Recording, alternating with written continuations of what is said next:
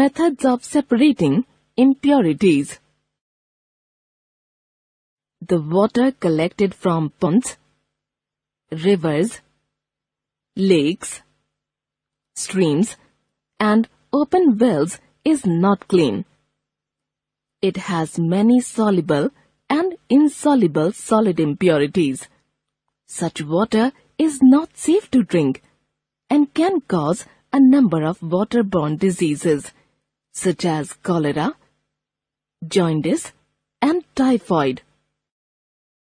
Water can be purified by various methods such as sedimentation and decantation, filtration, boiling, chlorination, sedimentation, and decantation.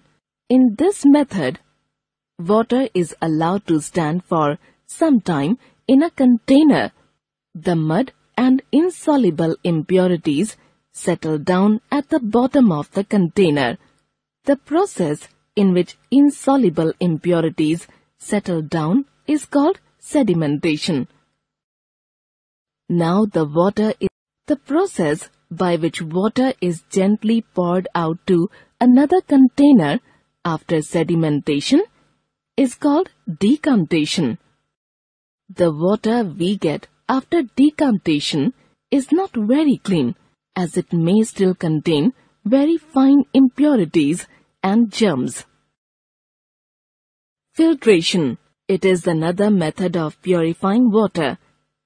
In this process, water is passed through a filter paper. Filter paper allows water to flow through it, but not the impurities.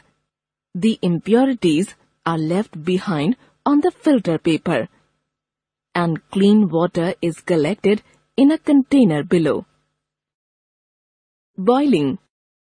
Simplest way to purify water.